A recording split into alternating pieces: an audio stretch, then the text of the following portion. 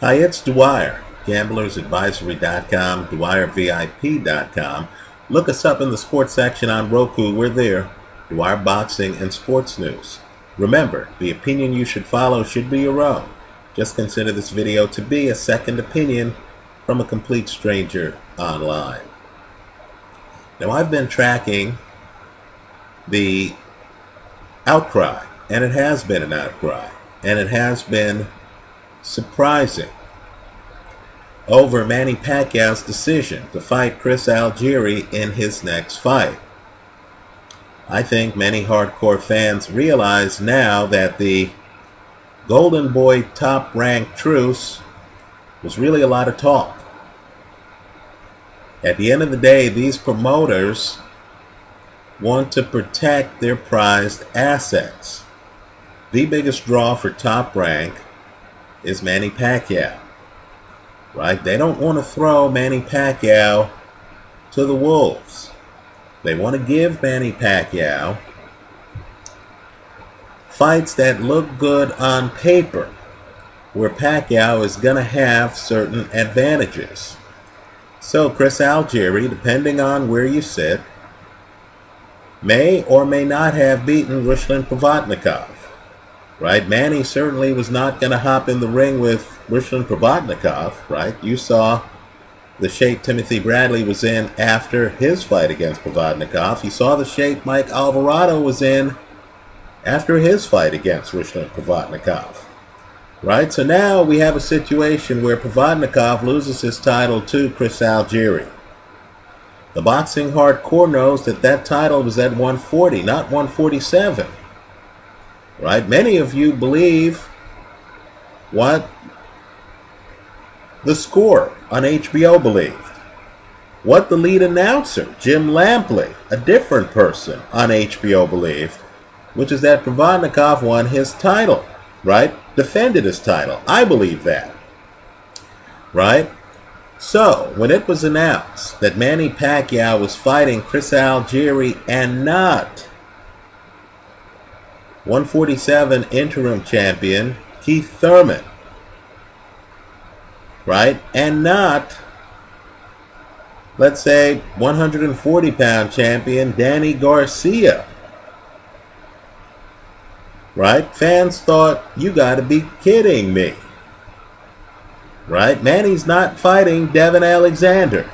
In sum, you're still not getting the big fights. You're gonna get a fight between a 147-pounder and a 140-pounder. Right? Now, let me say this. I appreciate the outcry. I think fans should demand the best fights. I also, though, do believe that fighters fight so long and hard to get to the top, or in Manny Pacquiao's case, to get back on top, that even champions deserve breather fights, right? But let me say this to the boxing public. If you're that outraged over Manny Pacquiao against Chris Algieri, who is an unbeaten fighter, who does have a belt, then where is the outrage over Floyd Mayweather deciding to fight a guy he's already beaten again? Right? A guy who, can we all agree, had his best moments early in his first fight against Mayweather, and who was getting hit with flush shots in the middle of a fight that ended with Mayweather building steam, gaining strength, looking better and better the longer that fight went on. Now, I have a deep respect, I have an admiration for Showtime's Al Bernstein. Al Bernstein applauds the fighters for agreeing to the rematch. He had Floyd Mayweather barely winning the first fight. But understand, we all have biases in life, right? Showtime, the network, wants to make their events look as exciting as possible. Showtime, just like Top Rank, right? I would argue Top Rank has protected Manny Pacquiao somewhat, right? Didn't Pacquiao recently fight Brandon Rios? Was Rios a welterweight? Just like Top Rank has protected Manny Pacquiao, isn't Showtime here, and let's just call it as it is, protecting Floyd Mayweather? Right? Maybe Al Bernstein has a bona fide, deep-seated feeling that the first fight was close.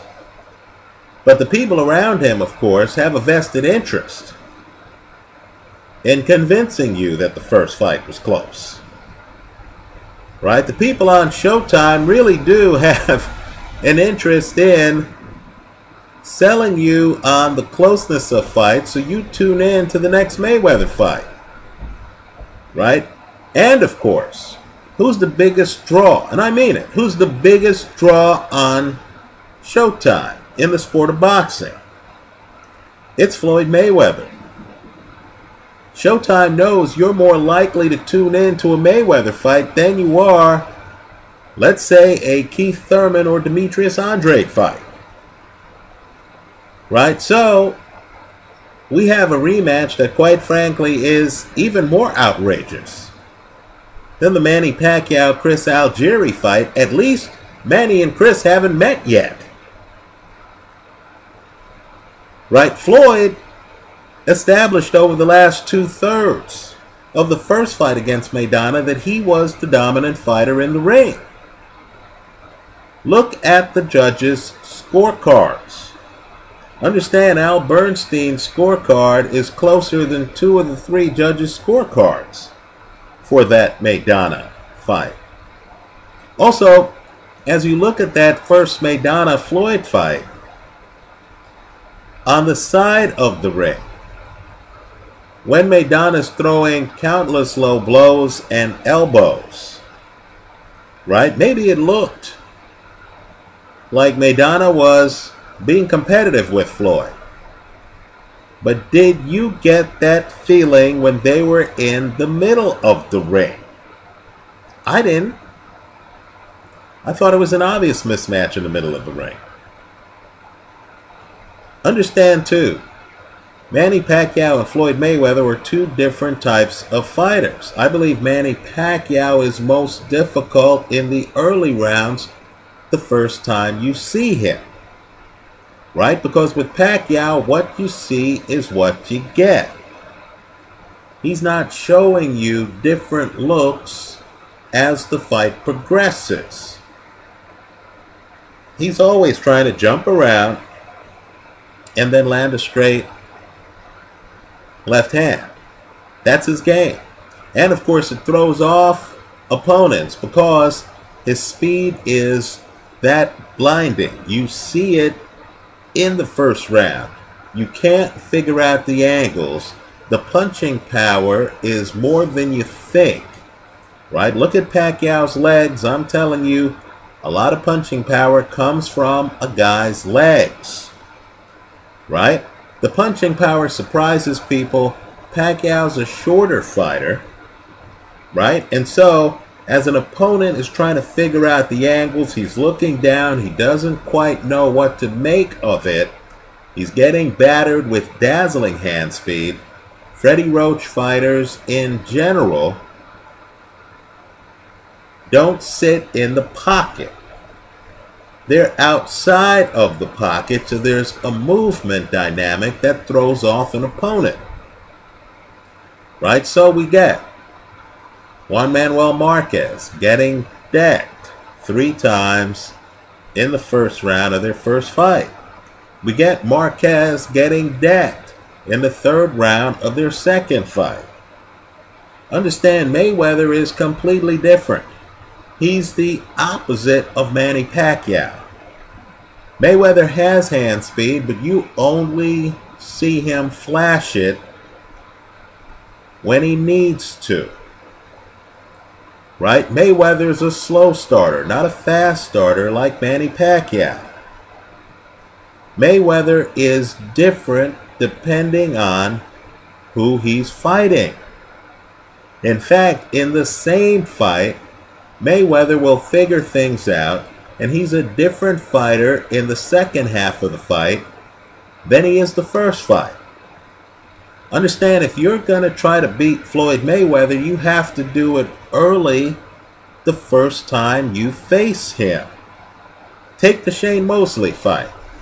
Mosley had some success early. He buzzes Mayweather multiple times. There are at least two very hard, straight right hands that land. Mayweather's holding on to Shane Mosley early. You remember the last 8 rounds of that fight. It's a victory lap for Floyd Mayweather. Weren't you looking at your watch by the start of the 9th round of the Mayweather-Mosley fight? Didn't you figure out that somewhere along the line Floyd Mayweather figured out exactly what he had to do to beat Shane Mosley? Shane had no chance after that. None. Right? Mayweather is adaptive, reactive. He learns you, and then he dominates the second half of the fight.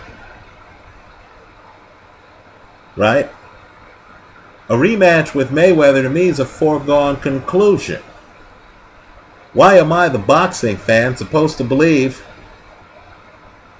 that Marcus Maidana, who had no answers after the 4th round of the first fight, is going to have any answers at any time in the second fight? Well, now we're getting indications, right, that Mayweather might be closer to leaving the sport than we want. Now, keep in mind, there was a lot of talk about Mayweather facing Amir Khan. But yet in a recent interview, Mayweather said that Khan had a Danny Garcia problem and a Lamont Peterson problem. Doesn't that sound to you like reasons a fighter gives to avoid an opponent? Well, Mayweather went further. Right? Mayweather was talking about other fighters, and Mayweather basically was talking about the problems other fighters had as well. He said Manny Pacquiao had a Juan Manuel Marquez problem. Right? Well, my question to Mayweather is simply this. What's Keith Thurman's problem? He's unbeaten. He's an interim champ at 147 pounds. Let me just point out, I'm going to continue to mention Keith Thurman's name because really the boxing public needs to be demanding that Keith Thurman get a shot at the title. Right? We need to demand that. Also, Mayweather needs to figure out, is he fighting at 154 or is he fighting at 147? Because if he's fighting at 154, then what's Demetrius Andrade's problem? He's an unbeaten champion at 154 pounds. Now, if a fighter, any fighter, wants to go around town calling themselves the best ever, TBE, then these are the fights they need to give us. I applaud Mayweather on fighting many tough fights, right, under the Showtime deal. Right, I applaud him for fighting Marcus Maidana the first fight. I applaud him for fighting Canelo when Canelo was unbeaten. Mayweather's star gets brighter and brighter the more Canelo wins in the ring. Not that I thought Canelo beat Erislandy Lara. Right? I applaud Mayweather for fighting Robert the Ghost Guerrero. I thought that was an intriguing matchup. Understand, the Ghost is a southpaw. There's a certain dynamic there you don't get in every fight. But boxing is a what have you done for me lately sport. It'd be one thing if Mayweather's going around just saying, hey, I'm glad to be among the elites. But he's not. He's going around calling himself the best ever. You can imagine, given the deal that he has with Showtime, right? Nobody involved in that deal wants Mayweather to lose anytime soon because Showtime's getting numbers. The boxing public is tuning in. But the one thing I know is that the torch is always being passed to a new generation, right? If you're an older fighter and you have a belt, then you need to decide if you're going to be a real champion and actually defend that belt against worthy opponents, or whether you're going to retire and then cherry pick. You know how they do it in boxing. Ray Leonard was a master at it. He retires, he's on the sidelines, he waits to see a champion he thinks he can beat, and then he'd come back and fight that person. Mayweather right now needs to figure things out because the winner of Kell Brook, Sean Porter, by the way, either guy gives Mayweather all he can handle. Right? What I'd like to know is, what's that guy's problem going to be? What's going to be the reason for Mayweather picking rematches against fighters he's already beaten over fighting the winner of Kell Brook, Sean Porter? Understand, too, that these guys are not going away anytime soon. Keith Thurman's a young guy. Demetrius Andrade's a young guy. The winner of Kell Brook, Sean Porter, is a young guy. These guys are in their prime. Some of these guys, Andrade in particular, looks like he's getting better in every fight. Right? So, let me say this. Boxing right now has us paying big money. What I want you to do is to just look at the pay-per-view ads when they come out for these fights, right? They want you to pay top pay-per-view money to see Pacquiao Algieri, to see Mayweather against some guy he's already beaten, right? Instead of having you see, right, Pacquiao against some of these Golden Boy Al Heyman fighters, right? Or Mayweather against some of these unbeaten fighters where Mayweather, if asked about them, can't say, this fighter has a Lamont Peterson problem. Right? Also, look, fans, you know where I stand on this whole love fest, supposedly, between Top Rank and Golden Boy. You know, I think it's a bunch of BS. You know, I'm a guy who believes in purse bids. Right? Now, we've seen a lot of pictures of, you know, Oscar De La Hoya smiling when he talks about Top Rank, and Bob Arum saying, finally, I get to work with Golden Boy and stuff like that. Don't give any of these promoters a free pass until they give you quality fights.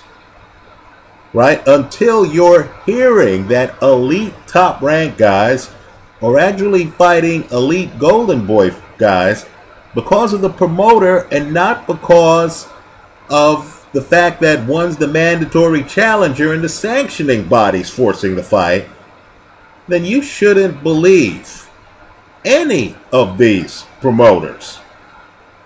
Boxing's a tough business. At the end of the day, everyone is trying to protect their cash cow. Right? Let's just say in a world of very tough fighters, right? Thurman, Kell Brook, Sean Porter, Demetrius Andrade. Think about it.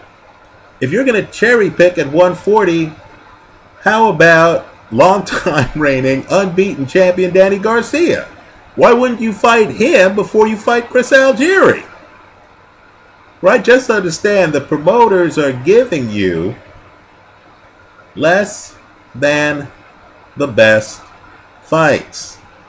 I frankly don't want to see any guy who's cherry picking like this walking around with TBE hats on. right? Let's be real. Only wear the TBE hat if you're fighting the best of your era. Don't try to pretend that some rematch involving a guy who you dominated over the last 8 rounds. I mean, seriously, I thought Mayweather beat Maidana by a few rounds. I thought the only thing that made the fight interesting was Maidana's ability to take a punch. Right? I know there's some people here who thought that, oh, this was a close fight. You know, all I could say is, look at Mayweather's accuracy on the CompuBox numbers. Right? I mean, understand, it's not like Mayweather's squeezing punches into tight holes. You don't see, let's say, Maidana with a hand up and a shoulder here and Mayweather somehow getting the punch here. No, Maidana's hands are like this and he's getting hit flush. This is the fight they're selling you. Instead of Mayweather, Keith Thurman, you know, Mayweather, Manny, Pacquiao, right? We're not getting those fights. We're getting these fights. And we're getting a lot of promoters posing as if they're giving us better fights than this. Somebody needs to throw a red flag on the sport right now. Consider this to be just that. As Mayweather wears a TBE hat after he beats Marcus Maidana in the rematch, I hope some members of the crowd boo him. Sometimes even great fighters, and let me just say, I personally consider Mayweather to be one of the very best ever. Right? But let me say this. Sometimes even elite fighters need to be reminded that we expect them to challenge themselves. This is not the way to do it. Let me hear from you. Leave your comments for me here online. Visit us at gamblersadvisory.com. You know, if Mayweather really wants to make history, I think a great fight would be a Mayweather-Cotto rematch. If Mayweather wants to prove to us he's the best, how many unbeaten fighters do you need before you accept the challenge of one of them? Right? Keith Thurman's in your division, Floyd. Demetrius Andrade is in a division where you won a title. These guys are unbeaten. What's their problem? What's your problem? Let me hear from you. Leave your comments for me here. Thanks for stopping by.